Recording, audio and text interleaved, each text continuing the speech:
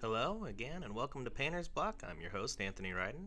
I'm so thankful for you to be coming in and spending your time with us. Today, we will be going over our minute bases. Please follow us, like and subscribe, and we are on YouTube, Reddit, and Facebook.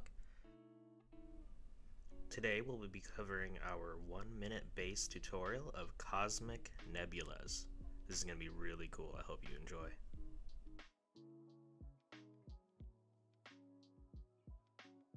Be grabbing my Fairzy purple. It's just any light purple that works for you. And then a burgundy. I use the Sigvald burgundy, but any type of burgundy will work. And then you can use any deep blue that's kind of watered down. I use the Stormcast one. And then a technical tesseract. It has to be like a light green with a yellow tinge to it. I would suggest that one. And then I use Celesta gray, which is just a great gray, but you can use any mid-tone gray. And then titanium white. I love titanium white. I've used it a lot. It's just a really good pure white. Otherwise, I will be using a sponge, a dental sponge.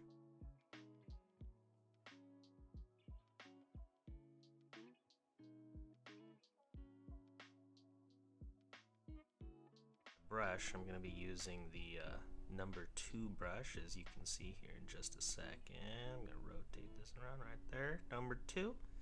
It's a pretty good brush, kind of big but has a good belly, still gets a lot of fine detail. It's just good for one of these size bases. And then some ClearStik foam glue. This stuff is amazing and it's the secret sauce. You're gonna love it. But just make sure to prime your base before we get started. Now on to base number 1. Now we're going to grab our titanium white and we're just going to wet it down. It is the consistency of like toothpaste. So just make sure to get it nice and watered down. And you're going to get on your number 2 brush with a nice belly. And you're just going to get it watered down and you're going to use your finger and tap it over the base. And it gets a little wild, so just keep your head away, keep your eyes away, but yeah, that makes some good stars. Now we're going to get our sponge. We're just going to wipe it inside that white that we just got all wet. And just don't worry about it too much, just dab it in and then dab it on the paper towel. Get it, make sure it's not too liquidy, but it's got to be a different consistency everywhere, so it's fine. And you're just going to rotate that around as much as you can without covering everything. And just get that around. Make sure to let the stars dry a little bit before, but the titanium white tends to dry pretty quickly, so it's not too much of a worry. Ah, that looks pretty nice already. You can kind of see where the nebula is going to be coming in. But now we're going to grab our gray or whatever you got. I use Celesta gray, but whatever gray really works. Now you can even mix black and white and make your own gray. But here you're just going to use that sponge and that same technique, but you're going to hit all those same spots that we just hit with the white and the sponge, and you're going to go around those areas to give that more of a faded outlook on the nebula. Oh, that looks good. Alright, now we're going to grab our deep blue and we're going to start this nebula's cosmic color. It's going to look really nice. You're just going to put this around and be fun about it, artistic. Just put it around randomly, not everywhere, just here and there.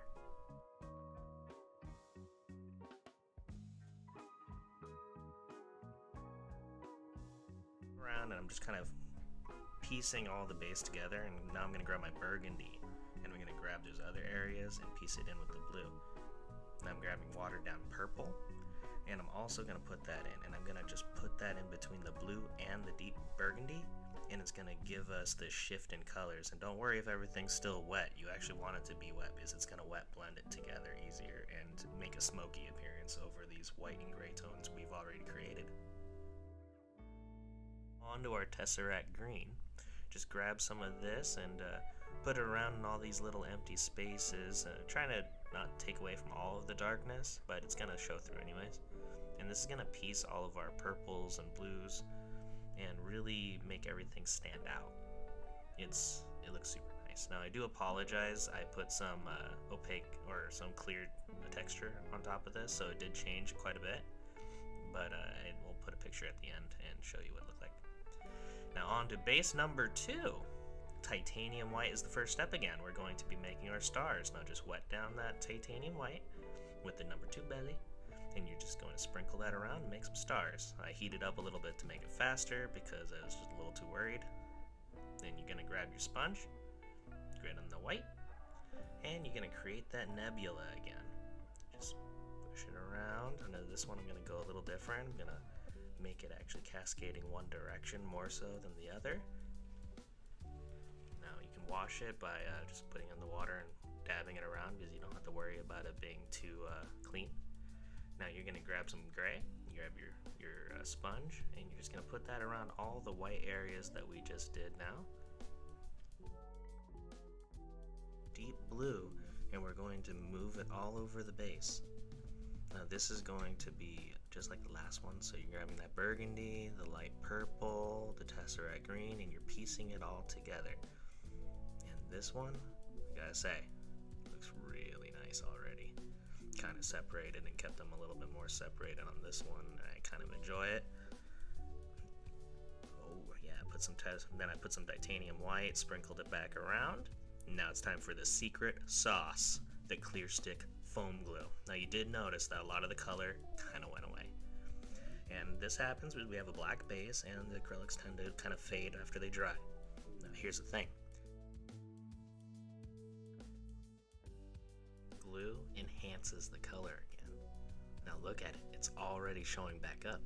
Now use the titanium white, sprinkle it back on top, and that's going to give you a layered feel to this base, making it feel more three-dimensional and more like you're actually witnessing a bubble of space underneath your model.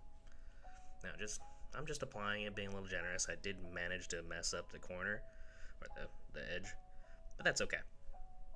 Little mistakes. They're fun. Like Bob Ross says. It's all good. I think he says that anyways. Then you're just gonna just grab some more. I just want to sprinkle it around to cover up my mistake, and there you go.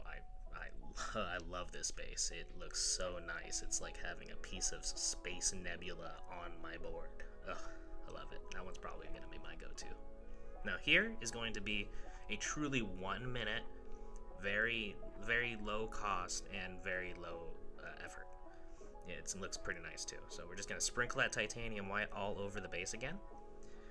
And yeah, just gonna make sure it's a matte black base and with white, and then we're gonna gloss over. Now here's where we're gonna bring in, ooh, well, that actually looks kind of good. I managed to not let it dry all the way, so when I put that gloss over, I smudged it and it kind of made a comet tail, so I left it alone and liked it. So now I'm just gonna put that gloss over, leave it a little wet, and grab my Chameleon Flakes. I'll put a link down below on Amazon, but yeah, this stuff, you can just sprinkle this all over with that gloss and it'll lay down on top, and it leaves a really nice like color shift appeal. It's really fun and easy. You just grab, like 5 of them in one box or 6 of them, and you just blend the colors together, sprinkle it around, and you're good to go basically. Now here you're gonna see that I actually use my my makeup brush set that I bought from CVS and to powder this on. It's because you can kind of just use this as a like normal makeup, and you get powder on a makeup brush. You knock off whatever excess you have, and then you put whatever you want on. So kind of apply the same logic to this base, and just apply it generously. It's just Space Nebula, and you're using color shifting Chameleon Flakes to kind of carry you through. But yeah, that looks pretty cool already. Yeah, that took maybe less than a minute. That's really nice. Maybe I'll do that on some smaller guys. That looks pretty good. Yep, that gets an A for approval.